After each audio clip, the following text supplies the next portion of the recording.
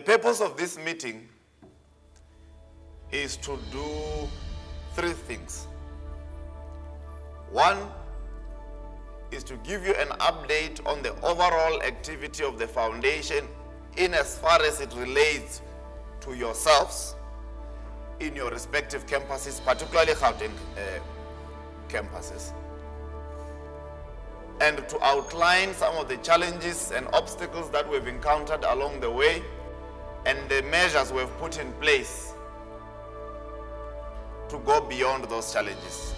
Two is to outline the line of march on how we are going to move forward to safeguard both the brand of Thusanani Foundation as an activist movement and to safeguard the sustainability of the actions of this movement. Three,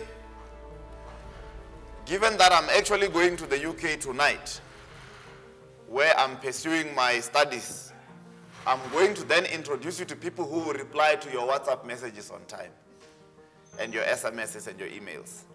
First, I'm going to give you an outline of what actually is Thusanani Foundation. You see, we haven't had an opportunity to actually introduce the whole foundation and its objectives and its methodology to you, because we were more interested in getting you to sign your bursary agreements first so that you are safely secured on campus, and then we can deal with the rest later. It's actually how we do things here. We need to get you inside first, we will deal with the rest later. Why? Because higher education opportunities in South Africa are much more available to those who are inside the system than those who are outside of the system in the first place. Which means our priority should be in getting inside, and then we'll deal with the rest from the inside. So everyone who is here and is inside the institution, but there's still a challenge you are facing, just know we are going to deal with it. Why? Because you are part of the system. I'm here today because there was a meeting for Thusanani Foundation. Maurice was telling us about the renewal of the contracts and everything and how everything has been. Yeah. I always tell you guys, as Thusanani Foundation, we are not doing you a favor. You are supposed to be here.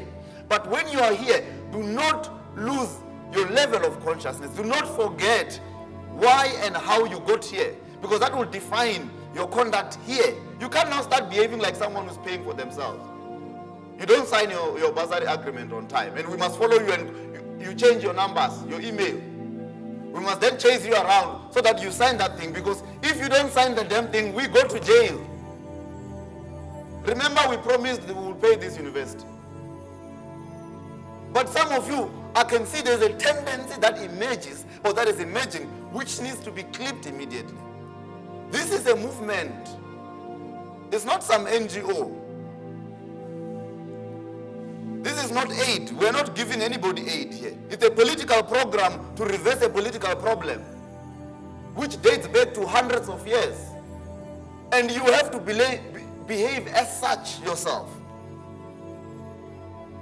So, one more time I have to chase somebody to sign a damn document, we're going to have a serious problem.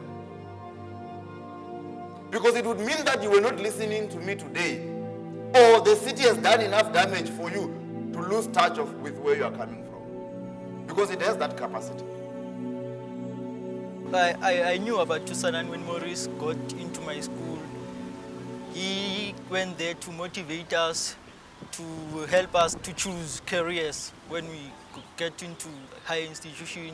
And he got us application forms, and he told us that he will find us bursaries after we've done with our matrix. Yeah, that's how I got to know Thusanani Foundation. I've got people that we lost last year because they didn't sign the document. I know there are administrative glitches when you're dealing with institutions, whether it's government or private sector, that I'm willing to entertain. If you come to me and say, the Department of Higher Education called me and said, there's an affidavit missing, or your documents are not certified, and I emailed them the same documents certified, and they acknowledge receipt or receiving those documents, That's a different case altogether. To say you missed their call, or they called you and you didn't hear what they were asking for. Do you understand that that affidavit is worth 160,000 rand? So what would you do? That's what we mean when we say we must start to deal with the mind here. What would you do for 160,000 rand in South Africa today, to be more precise? Some people work 365 days for 160 rands, and you can't take a document to Pretoria for 160,000 rand.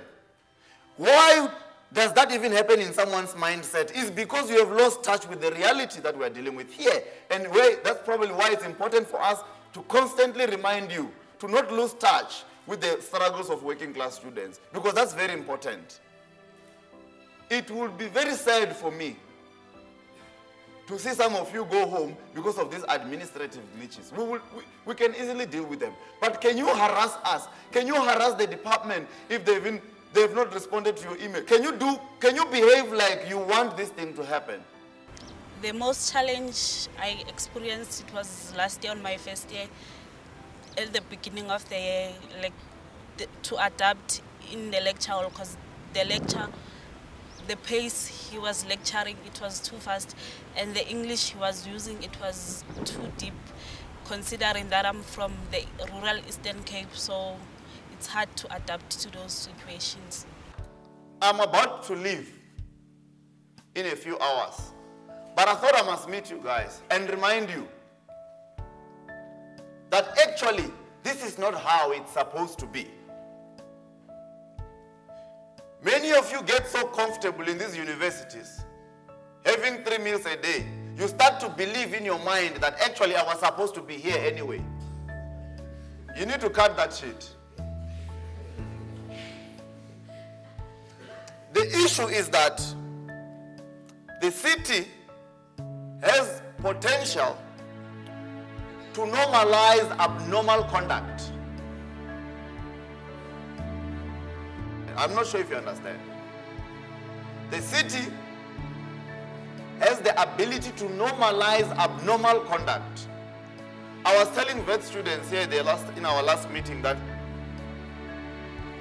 at Wits today, as a result of this bone-free project or depoliticization of young people in South Africa, you've got people at Wits today who cannot afford to be at Wits and still do not believe in the idea of free education. There is someone who is being kicked out of Wits because they can't afford, but they also don't believe in a free Wits. They don't believe in a university of Witwatersrand that is free to go to, but they can't afford to be at that same Wits themselves. That's what we call political instability or political disability. You have to be disabled politically in your political posture for you to say, I can't afford this bread, but I also won't take it for free. What kind of moron is that? It's because we are told and made to feel that we are not good enough. But that's not the sad part. The sad part is that we believe them. I would like to thank Thusanani Foundation for coming through while I needed them the most by funding my academic. Because I had a challenge with DEFSAS when they came back to me and saying they can't fund me because of insufficient funds. So I would like to thank them, and I hope this won't stop only to me, but it will continue to other students. And also give you a special thanks to Mr. Gauteng, who, when I needed help, he availed himself and he acted positively. Thank you. I remember when I passed my matric back in 2013, and I had applied so many bursaries, and like Mr. Masuta, none of them gave me a response.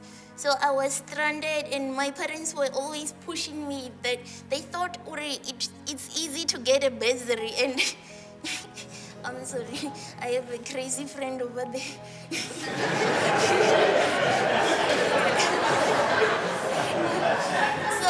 So I finished my my matric and none of my bursaries had responded. So I was very lucky when I got a call from Mr. Masuta. I don't know if it was himself or one of the volunteers, and they called me and they said they can offer me a bursary.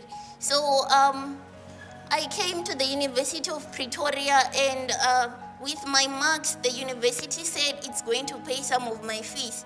And then my parents sat down with me and they told me, and they said, you know what, the truth is, we don't know how we are going to pay for you. Probably when you graduate, you are going to be drowning in loans, trying to pay off loans. So I said, oh, okay, that's okay. So I still tried to get bursaries in my 2014 year because this bursary said it was going to pay for registration. So I remember, I don't have any criticism for this foundation. I just have really great gratitude and appreciation because they have so much patience with students like me. So I was thinking that, okay, this bursary is only paying for the registration fee. So I need to get a full bursary that can pay for everything. So I was taking long. When they said they wanted certain documents, I kept ignoring it and stuff.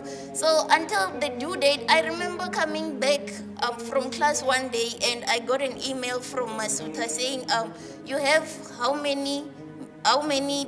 much time left to submit certain documents, and I still had to call my parents and they still had to scan their documents over to me. It was kind of like really stressful at the time, but then I did it. I'm grateful I did it because at the end of the year, the bursary said it's offering me a full bursary. So then I started to take it seriously. Okay, this can actually help me, so that I don't drown in loans when I finish with my degree. I think academic excellence means being a top achiever and putting all the hard work that is needed to be good at what you're doing or what you're studying. Yes. So while we're in the city, we must always bear in mind that we came here alone. You don't come here and say, us from Alwal North, Papa said, and Anel. Don't come and say, us from Stakespruit, we're here to apply. Although we put in your applications collectively as Thusanani volunteers, they accept you individually. And therefore, while studying needs a collective effort, it's still an individual responsibility. We're together. And therefore, you guys must never lose touch with that reality. I'm Tsepeng Litsuisa. I'm studying retail business management at the University of Johannesburg. My name is Emmanuel Mohoe. I'm studying LLB at Wits University. My name is Rufunos Mango and I'm studying BCom Accounting in the University of Johannesburg, and I'm currently doing my second year. My name is Anele, my surname is Slater. I'm studying at the University of Johannesburg. I'm studying BCom in HR. My name is Wamago Bendaba from KZN. I'm studying Bachelor of Clinical and Medical Practice here at Wits University, and I'm doing my second year. I'm doing this program mainly because I'm interested in medicine, but I also saw the need for healthcare workers where I come from. So I realized that if I go to this field, I can make the difference in my community. December last year, I had some experience clinically that I went back home. I went to our community health center where I work, and I realized that I can do some change because I was helping people, like even in June they were busy asking when am I coming to help them. Some of them are even thinking I'm a real doctor. And right now, some of you don't see me in the campus because most of the time I'm based at the hospital. Currently I'm in Boxburg delivering babies.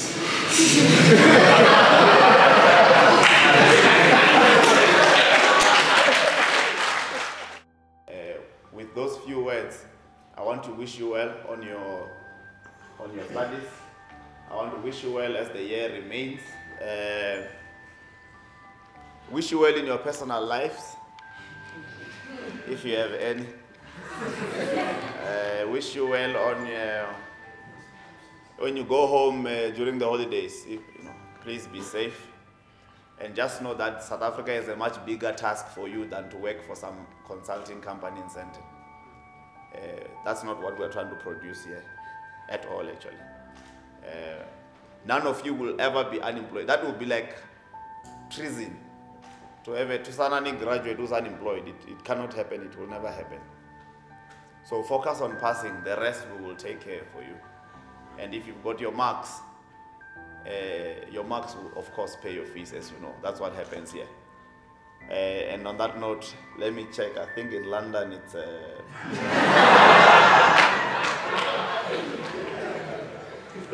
we're just 1 hour ahead.